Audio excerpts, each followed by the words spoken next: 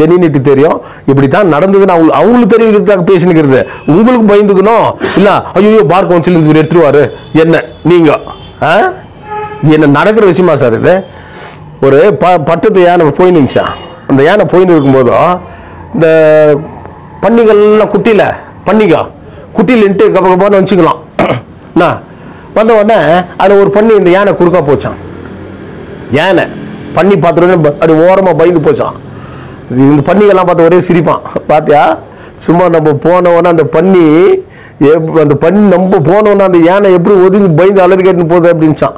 இதை பார்த்து அங்கே இருக்கிற மிருகம் கேட்சான், என்ன யானை நீ இவ்வளோ பவர்ஃபுல்லு, ஒரு பன்னி வருது அந்த பன்னிக்கு போய் இப்படி ஓரம் வந்து என்ன உன் சக்தின்னு கேட்சான். அது ஒன்றும் சொல்லான், நான் குளிச்சுட்டு சிவன் கோயிலுக்கு போயிருக்கிறேன், எங்க பூஜை பண்ணோம், இந்த பன்னியை நான் போட்டு மெதிச்செல்லாம் அழுக்காயிடுவேன், இது ஒராச்சிஸ்லாம் அழுக்காயிடுவேன், போயிட்டு வரான் அப்போ தெரியுச்சான். இது உறைஞ்சாலையும் நான் கோயிலுக்கு போக முடியாது, திருப்பி குளிக்கணும், இல்லை நான் போட்டு மெடிசன் அழுக்காயிடுவேன், திருப்பி குளிக்கணும், போயிட்டு வரேன்னு சொல்லிச்சான். அந்த கதையை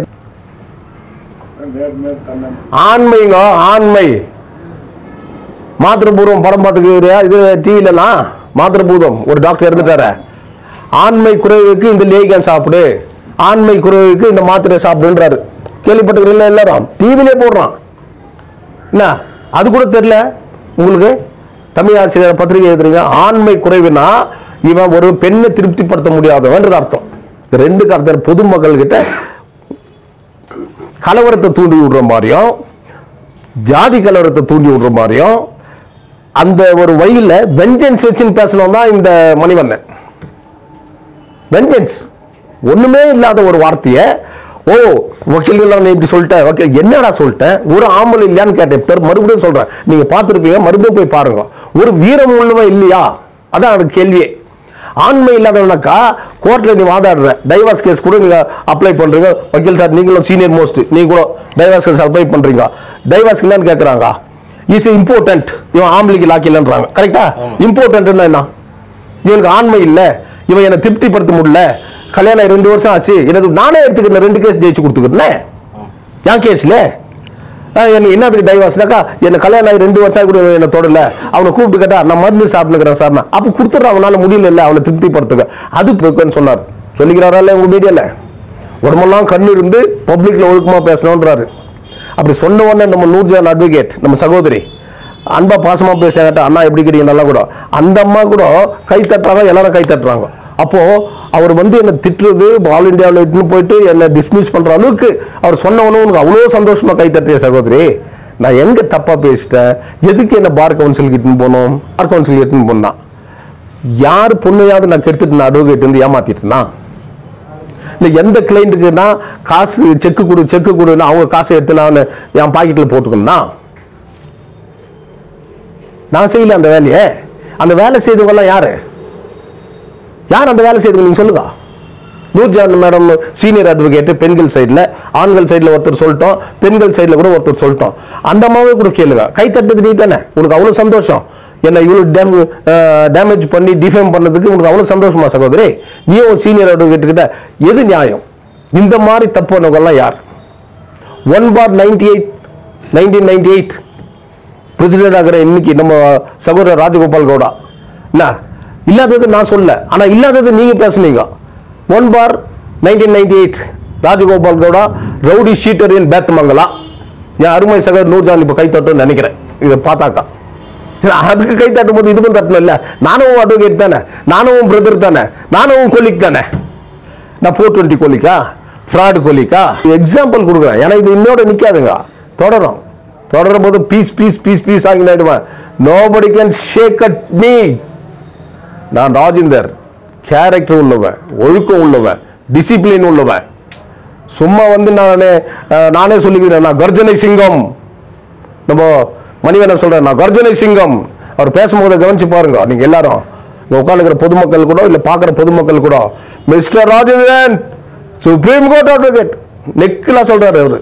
சுப்ரீம் ஆச்சு, எங்க அப்பா ஒரு குடிகாரன், திருட, என் அக்கா தங்கச்செல்லாம் ஒரு தாச்சிங்க, என் அண்ணன் தம்பிகளெல்லாம் அவன் கொள்ளடிச்சு மோசம் பண்ணி வீடு கட்டினுக்கிறான். யாருன்னா சொல்லுவீங்களா சார்? தங்கமயில் மக்கள் யாருன்னா சொல்லுவீங்களா?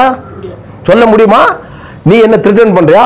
நான் பேசினா என்ன ஆயிடுவேன், நான் பேசின நீ தூக்கு போட்டு சேர்த்துடுவேன். நான் பேசாதே போயிடுவேன். நான் பேச வேண்டியதில்லை, உத்து பார்த்தனாவே சேர்த்துடுவேன்.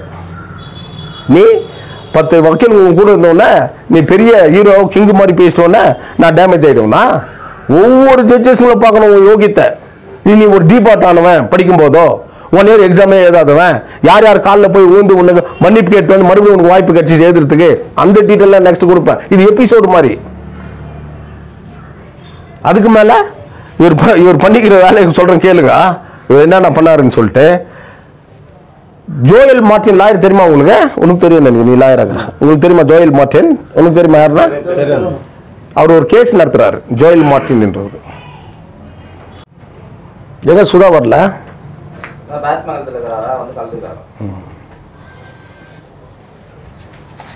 ஸ்டார்ட் பண்ணலாங்களா?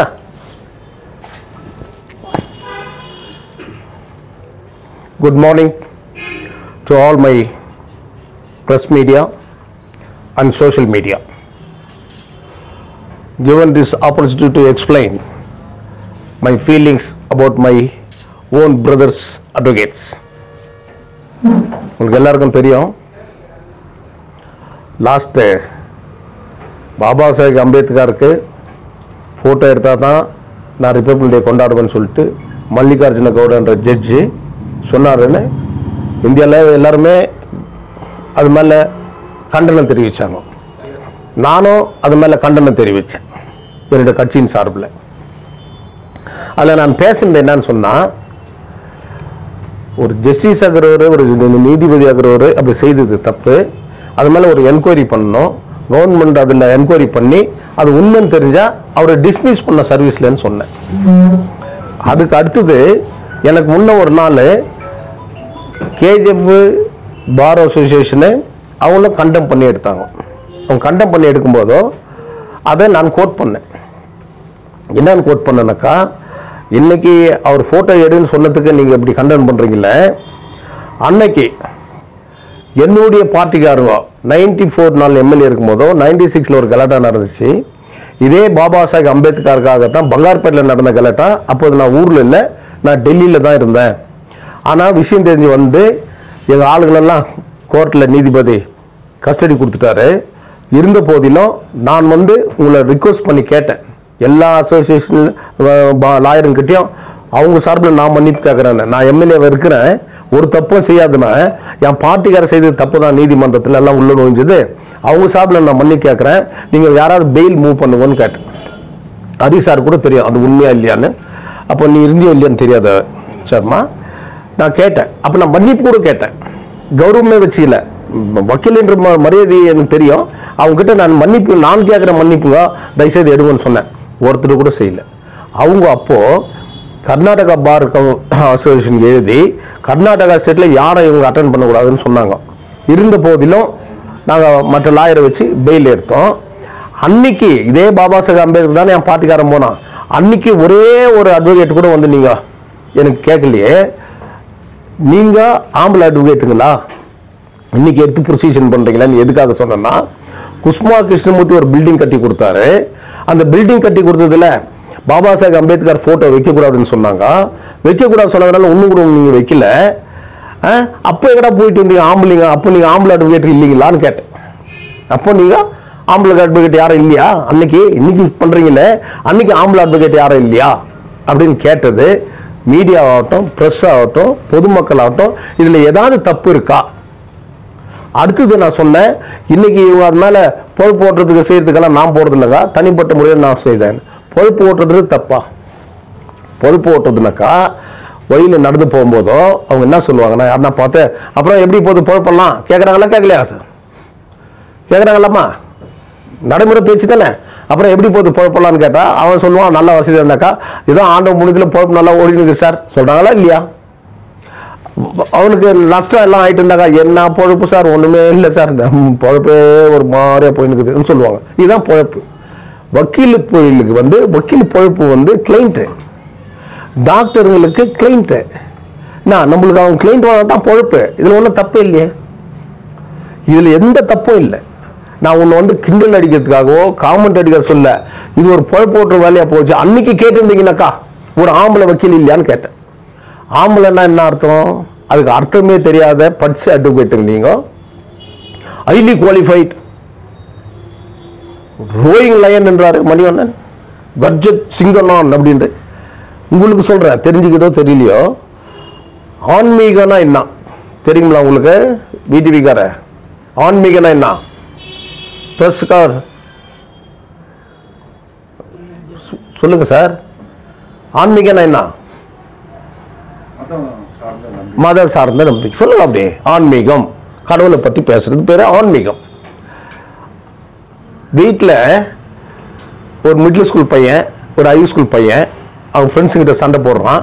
ஏன்னா அவன் உடம்புல சட்டலாம் மண்ணுனா அந்த பையன் என்ன அடிச்சுட்டானாக்கா, அம்மா நீ ஆம்பளை இல்லை திருப்பி அடிக்க வேண்டியதானே சொல்றாள் இல்லையா? என்ன சொல்ற? நீ ஆம்பளை தானடா திருப்பி அடிக்க வேண்டியது சொல்றாள் இல்லையா அம்மா? இதை தானே ஆம்பளை வக்கீலுங்கன்னு சொன்னேன். இது தப்பா? இது ஆம்பளைனாக்கா ஆண்மகன் அர்த்தம். இப்போ ஒரு மாடு போடுற இடத்துல இப்பெல்லாம் கூட பார்க்க போவீங்க, தமிழ்நாட்டில் தான் கூட காலை வெள்ள விட்டோன்னே கொம்புல காசு கட்டிடுவாங்க, இல்லைன்னா கொம்புல நகை கட்டிடுவாங்க. அதை கொண்டாந்து கிரவுண்டில் விடுவான். சொல்லும் போது என்ன பண்ணுவாங்க? யாராவது ஆம்பளையா இருந்தா என் மாட்டை அடைக்க அந்த காசு எடுங்கன்னு சொல்றாங்களா? சொல்றாங்களா இல்லையா சார்? இல்லை, நீங்க எல்லாம் நல்ல தமிழ் தெரிஞ்சது தானே? உங்களுக்கு தெரியுமா? சொல்றாங்களா இல்லையா? நீங்க மீடியா வந்து very important for the people sir. ஏன்னா குறைய எழுதவும் நிறையவும் நீங்க தான் எழுதுறது, மக்கள் தெரிவிக்கிறது. யாராவது ஒரு ஆம்பளை என் மாட்டை அடிக்க அந்த காசை எடுக்கிறான்னு சொல்றாங்களா இல்லையா? அப்ப என்ன பண்றாங்க? இருக்கிறவன் ரோசம் உள்ள ஆம்பளை, தைரியம் உள்ள ஆம்பளைன்ட்டு ஷர்ட் எல்லாம் அப்படி தள்ளின்னு வருவான். பார்த்துக்கிறீங்களா? எம்ஜிஆர் படத்தில் கூட சண்டை போடுவோம், ஷர்ட் எல்லாம் தள்ள ஆம்பளையா அப்படின்றதுனா சக்தியை காட்டுமா? அப்படி என்ன இவன் மேலே தள்ளுற விட்டு வேற எங்கன்னா தடவி காட்டுறானா? வேற எங்கன்னா தடவி காட்டுறானா? கையில தானே தடவுறான் வீரத்தை காட்டுறதுக்கு. அது பேர் ஆம்பளை. அன்னைக்கு வீரம் உள்ள வக்கீல் இல்லையா அப்படின்னு கேட்கறது தான் ஆம்பளை வக்கீல் இல்லையான்னு கேட்டது. அடுத்தது ஆண்மையின்மைனா என்ன சார்? PL ராஜா, தமிழ் ஆசிரியர், தமிழ் பத்திரிகை ரிப்போர்ட்டர் சொல்லணும். ஆண்மையின்மைனா என்ன அர்த்தம்? ஆண்மைனா என்ன? அதான் ஆம்பளை வீரன் சொல்லிட்டு. ஆண்மை தன்மைனா என்ன?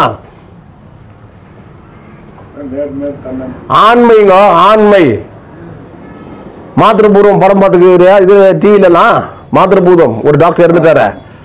ஆண்மை குறைவுக்கு இந்த லேகியம் சாப்பிடு, ஆண்மை குறைவுக்கு இந்த மாத்திரை சாப்பிடுன்றாரு. கேள்விப்பட்டுக்கிறீங்களா? எல்லாரும் டிவிலே போடுறான். என்ன அது கூட தெரியல உங்களுக்கு? தமிழ் ஆசிரியர் பத்திரிகை எழுதுறீங்க. ஆண்மை குறைவுனா இவன் ஒரு பெண்ணை திருப்திப்படுத்த முடியாதவன்றது அர்த்தம். அதான் ஆண்மை குறைவு. இதை தவிர ஆம்பளைக்கும் ஆண்மைக்கும் வித்தியாசம் தெரியாது இந்த அட்வொகேட்டுங்க. ஓ எங்களெல்லாம் வந்து ஆண்மை இல்லாதவன் சொல்லிட்டு பொய் சொல்லி பேச. நான் சொன்னது நீ ஆம்பளைங்களான்னு கேட்டேன். இவன் ஆண்மையா எடுத்துக்கணும். எவ்வளவு பேர் படிச்சவன் பாத்தியா? மணிவண்ணன், ராஜகோபால் எல்லாம், நம்ம மகேந்திரன் போடுறவங்களாம் எவ்வளவு பேர் குவாலிஃபைடு பாருங்க அட்வொகேட். கரெக்டுங்களா? இதுதானே நான் பேசினேன். ஆண்மைக்கும் ஆம்பளைக்கும் வித்தியாசம் எல்லாம் தெரியாத அட்வொகேட்டுங்க என்ன எதிர்த்து பார் கவுன்சில் எழுதி அல்ல ஆல் இந்தியா கவுன்சில் எழுதி என்ன டிஸ்மிஸ் பண்ணணும்னு பேசினாங்க. இப்போ ஆம்பளையா பேசினாங்களா இல்ல ஆண்மை இல்லாத பேசினாங்கன்னு சொல்ல முடியுமா? ஆண்மைக்கும் ஆம்பளைக்கும் வித்தியாசம் தெரியாத பொதுமக்கள் கிட்ட சரி, லாயர்ன்றது நோபல் ப்ரொஃபஷனல். அதுக்கு வந்து வாத திறமை தான் ரொம்ப முக்கியம். மறைந்த முன்னாள் முதலமைச்சராக தமிழ்நாடு டாக்டர் சேன் அண்ணாதுரை சொன்னார், சட்டம் ஒரு இருட்டறை. அதனுடைய வாதம் விளக்குன்றது வந்து வக்கீலுடைய வாத திறமைன்னார். வக்கீலுடைய வாத திறமை அது ஒரு சட்டம், ஒரு இருட்டறை. ஆனா வக்கீலுடைய வாத திறமை அதுக்கு ஒலி கொடுக்கும். அந்த வாத திறமை தான் ஜெயிக்கணும். நீ இதுவே தெரியாதவன், நீ ஆம்பளைக்கும் ஆண்மைக்குமே வித்தியாசம் தெரியாதவன், நீ எல்லாம் ஒரு வக்கீலா? உங்க வாத திறமை எப்படி இருக்கும்? ஆண்மைன்றது என்ன? உங்களை ஆண்மை இல்லாதவனா நான் சொன்னேன். உடனே அதுக்கு ரிப்ளை கொடுக்குறாருங்க. பாருங்க எவ்வளவு அறிவு கம்மியாகிற ஒரு அட்வொகேட்ஸுங்க. ராஜகோபால் கவுடா விடு, அவர் கன்னடா, எனக்கு நான் தமிழ் ಅಷ್ಟೇ ಕೊಡ್ಲಿಲ್ಲ. இப்போ நம்ம பிரகாஷ் சொல்லியா ஆம்பளை நீ ನಾನು ಗೊತ್ತಿಲ್ಲ, ಪದಾನೇ ಗೊತ್ತಿಲ್ಲ, ಅದಕ್ಕೆ ಅರ್ಥ ಗೊತ್ತಿಲ್ಲ ಅಂತಾರೆ. சரி, அவர் ಗೊತ್ತಿಲ್ಲன்னு சொல்லும் போது ஒரு ஆள் வந்து நம்ம தப்பு பண்ணிட்டோம் அப்படின்னு இன்னொரு போது அதை பத்தி நம்ம பேசக்கூடாது. இவங்க ரெண்டு கருத்து பொதுமக்கள் கிட்ட கலவரத்தை தூண்டி விடுற மாதிரியும் ஜாதி கலவரத்தை தூண்டி விடுற மாதிரியும் அந்த ஒரு வழியில வெஞ்சன்ஸ் வச்சுன்னு பேசணும் தான் இந்த மணிவண்ணன். வெஞ்சன்ஸ் ஒண்ணுமே இல்லாத ஒரு வார்த்தையை ஓ வக்கீல்கள் நீ இப்படி சொல்லிட்ட, ஓகே என்னடா சொல்லிட்டேன், ஒரு ஆம்பளை இல்லையான்னு கேட்டேன். மறுபடியும் சொல்றேன், நீங்க பார்த்துருப்பீங்க, மறுபடியும் போய் பாருங்க. ஒரு வீரம் உள்ளவன் இல்லையா, அதான் அது கேள்வியே. ஆண்மை இல்லாதவனாக்கா கோர்ட்ல நீ வாதாடுற, டைவர்ஸ் கேஸ் கூட நீங்க அப்ளை பண்றீங்க. வக்கீல் சார் நீங்களும் சீனியர் மோஸ்ட், நீங்க கூட டைவர்ஸ் கேஸ் அப்ளை பண்றீங்க. டைவர்ஸ் இல்லைன்னு கேட்கறாங்க, இஸ் இம்பார்ட்டன்ட், இவன் ஆம்பளைக்கு லாக் இல்லைன்றாங்க. கரெக்டா? இம்பார்ட்டன்ட்னா என்ன? இவனுக்கு ஆண்மை இல்லை, இவன் என்னை திருப்திப்படுத்த முடியல, கல்யாணம் 2 வருஷம் ஆச்சு, எனக்கு நானே எடுத்துக்கிறேன், 2 கேஸ் ஜெயிச்சு கொடுத்துக்கிறேன். என் கேஸ்ல என்னதுக்கு டைவர்ஸ்னாக்கா, என்ன கல்யாணம் ஆகி 2 வருஷம் கூட என்ன தொடல, அவனை கூப்பிட்டு கேட்டா நான் மருந்து சாப்பிட்டுக்கிறேன் சார், அப்ப கொடுத்துட்ற, அவனால முடியல இல்லை அவனை திருப்திப்படுத்துக்க. அது பேர் தான் ஆண்மை. அதுக்கும் ஆம்பளைக்கு சம்பந்தம் இல்லை. அது உடனே இவர் சொல்றாருங்க, எனக்கு கல்யாணம் ஆகி புள்ளியெல்லாம் இருக்குது. ஏய் ரொம்ப பேர் கல்யாணம் ஆகி புள்ளியும் கூட இல்லைக்குது, அப்போ அவன் ஆம்பளை இல்லையா? அவன் ஆம்பளை தான், ஆனா அவனுக்கு புள்ள போறது கூட செல்ஸ் கம்மியாகுது, அவ்வளவுதான். அதான் scientific words, cells is less. அந்த செல்ஸ் ஒரு கொடுக்கறதுக்கு தான் மருந்து சாப்பிட்றது. ஆம்பளை ஆகிறதுக்கு மருந்து சாப்பிட்றான் யாருன்னா? ஆம்பளைன்னா வீரன். இது ரெண்டுக்கு அர்த்தம் தெரியாத பிரசிடென்ட் ராஜகோபால் கவுடா உன்னை நான் விடமாட்டேன் அவ்வளோ. அதாவது எல்லா ಸಾವಿರ ಮುಂದೆ ಅನ್ಕಂಡೀಷನಲ್ ಅಪಾಲಜಿ ಕೇಳಬೇಕು ಮೀಡಿಯಾನಲ್ಲಿ. நாங்க SSD ஜெரி அவர்களே சொன்னாங்களா? என்னப்பா இதை சொன்னாங்களா? Unconditional apology. நான் என்ன குற்றவாளியா சார்? அயோக்கியனா சார்? இல்லை எந்த வக்கீல்களெல்லாம் நான் ஏதாவது தரவரமாக பேசியிருப்பேனா சார்? யாருக்கிட்ட அனாவசியமாக பேசியிருப்பேனா? ஒன்றுமே இல்லாததுக்கு அங்கே இருக்கிற லேடிஸ் வக்கீல்கள்லாம் முக்கிய வச்சுக்கின்னு ராஜகோபால் கூட பேசுகிறார். ಸಮರ್ಪಣೆ ಕೇಳಬೇಕು, ಅನ್ಕಂಡೀಷನಲ್ ಅಪಾಲಜಿ. ಒಂದು ದಿನ ಮಾತಾಡುವ ಟೈಮ್ನಲ್ಲಿ 1000 ಜನ ಮುಂದೆ ಮೈ ಮೇಲೆಲ್ಲ ಕಣ್ಣಿರಬೇಕು ಅಂತ சொன்னார். சொல்லிக்கிறாரல்ல உங்க மீடியால, உடம்பெல்லாம் கண்ணு இருந்து பப்ளிக்ல ஒழுக்கமா பேசணும்ன்றாரு. அப்படி சொன்ன உடனே நம்ம நூர்ஜான் அட்வொகேட், நம்ம சகோதரி அன்பா பாசமா பேசாங்கட்ட, அண்ணா எப்படி இருக்கிறீங்க நல்லா கூட, அந்த அம்மா கூட கை தட்டுறாங்க, எல்லாரும் கை தட்டுறாங்க. அப்போ அவர் என்ன திட்டுறது, ஆல் இண்டியாவில் இட்டுன்னு போயிட்டு என்ன டிஸ்மிஸ் பண்ற அளவுக்கு அவர் சொன்ன உடனே உனக்கு அவ்வளோ சந்தோஷமா கை தட்டுறிய சகோதரி, நான் எங்க தப்பா பேசிட்டேன், எதுக்கு என்ன பார் கவுன்சிலுக்கு இட்டுன்னு போனோம் சொல்லுங்க நீங்களே. எப்படி சொல்லுங்க சார், எப்படி இட்டுன்னு போகலாம்? அதானே அவங்க கேட்டாங்க. இப்போ அதே ராஜகோபால் கவுடா நான் கேட்குறேன், என்ன பார் கவுன்சில் இட்டுன்னு போகணும்னு சொன்னாக்கா அதனால சும்மா ப்ரொஃபஷனல் எத்திக் இருக்கணும் சார், ப்ரொஃபஷனல் மிஸ்கான்டக்ட் இருக்கணும், எத்திக் இருக்கணும், மிஸ்கன்செப்ஷன் இருக்கணும், மிஸ்கான்டக்ட் இருக்கணும். எங்க என்ன பார் கவுன்சில் எடுத்துன்னு போனா யார் பொண்ணையாவது நான் கெடுத்துட்டு அட்வொகேட் ஏமாத்திட்டுனா, இல்லை எந்த கிளைண்ட்டுக்குன்னா காசு செக்கு கொடுன்னு அவங்க காசை எடுத்து நான் என் பாக்கெட்டில் போட்டுக்கணும்னா நான் செய்யல அந்த வேலையை. அந்த வேலை செய்தவங்கலாம் யார் அந்த வேலை செய்தவங்க நீங்க சொல்லுங்க. நூர்ஜான் மேடம் சீனியர் அட்வொகேட், பெண்கள் சைடில், ஆண்கள் சைடில் ஒருத்தர் சொல்லிட்டோம், பெண்கள் சைடில் கூட ஒருத்தர் சொல்லிட்டோம். அந்த அம்மாவே கூட கேளுங்க, கை தட்டது நீ தானே, உனக்கு அவ்வளோ சந்தோஷம், என்ன இவ்வளோ டேமேஜ் பண்ணி டிஃபேம் பண்ணதுக்கு உனக்கு அவ்வளோ சந்தோஷமா சகோதரி? நீ ஒரு சீனியர் அட்வொகேட் கிட்ட எது நியாயம்? இந்த மாதிரி தப்பு பண்ணவங்கலாம் யார்? 1/1998 பிரசிடென்ட் ஆகிற இன்னைக்கு நம்ம சகோதரர் ராஜகோபால் கவுடா என்ன இல்லாதது நான் சொல்ல, ஆனா இல்லாதது நீங்க பேசுனீங்க. 1/1998 ராஜகோபால் கவுடா ரவுடி ஷீட்டர் இன் பேத்தமங்கலா. என் அருமை சகோதரர் நூர்ஜான் இப்ப கை தட்டுன்னு நினைக்கிறேன் இதை பார்த்தாக்கா. அதுக்கு கை தட்டும் போது இதுக்கும் தட்டணும் இல்ல? நானும் அட்வொகேட் தானே, நானும் பிரதர் தானே, நானும் கொலிக் தானே. நான் 420 கொலிக்கா, ஃப்ராட் கொலிக்கா? சொல்லு சகோதரி பார்க்கலாம். அங்க இருக்கிற அத்தனை சகோதரிகளுக்கும் சேர்த்து தான் சொல்றேன். அது மட்டுமா, நான் பார் கவுன்சில் இருந்து தண்டனை அனுபவிச்சுக்கிறோம்னா, தண்டிக்கப்பட்டுக்கிறோம்னா, எங்க அந்த பேப்பர் உங்களுக்கு காட்டுறேன்.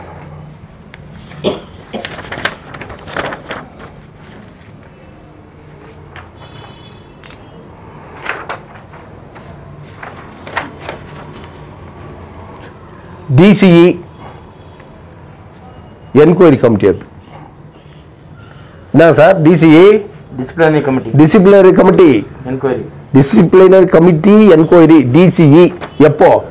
26/2007, 27/2007 and 28/2007. இது ரொம்ப இம்பார்ட்டன்ட். ஒரு லாயருடைய கேரக்டர், நோபல் ப்ரொஃபஷன்ல யார் யார் எப்படிக்கணும் அப்படி இருக்கிறவன் தான் தைரியமா பேசணும்.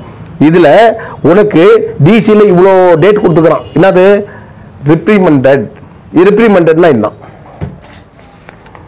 உங்களுக்கு தெரியுங்களா ரிப்ரிமெண்டட்னா என்னன்னு? நீ தண்டனைக்கு உட்பட்டவர்கள். ரிப்ரிமெண்டட்னா தண்டனைக்கு உட்பட்டவர்கள். படிக்கிறாங்க பாருங்க, ரிப்ரிமெண்டட் என்னன்னு கேளுங்க. To tell somebody officially that he or she has done something wrong. He and she, அவளோ something wrong, தப்பு பண்ணிக்கிறது. அந்த கமிட்டியிலிருந்து த்ரூஅவுட் இந்தியாவுக்கு லெட்டர் அனுப்பிக்கிறாங்க. நம்ம பிரசிடென்ட் ஆகிறார் இப்போ பிரசிடென்ட் ராஜகோபால் ಗೌಡ. ಒಡಂಬಲ ಮೈ ಮೇಲೆ ಕಣ್ಣೆಲ್ಲ ಇಟ್ಕೊಂಡು ಜನ ಮುಂದೆ ಮಾತಾಡಬೇಕು. ಅಕಂಭಾವದಿಂದ ಮಾತಾಡಿದ್ರೆ ನೀವು ನಿಮ್ಮ ಪನಿಷ್ಮೆಂಟ್ ಮಾಡಿದ್ದಾರೆ. ನಿಮ್ಮನ್ನ ಪನಿಷ್ಮೆಂಟ್ ಈ ಕಾಪಿನ ಯಾರ್ಯಾರು ಕಳಿಸಿದಾರೋ ಥ್ರೂಔಟ್ ಇಂಡಿಯಾ ಸ್ವಲ್ಪ ಓದ್ತೀರಾ ಸರ್ ನನಗೋಸ್ಕರ? ನಾನು ಹೇಳಿದ್ರೆ ಸುಳ್ಳಾಗುತ್ತಲ್ಲ. ಸೀನಿಯರ್ ಮೋಸ್ಟ್ ವಕೀಲ್ ಕಳಿಸಿರೋ ಕಾಪಿ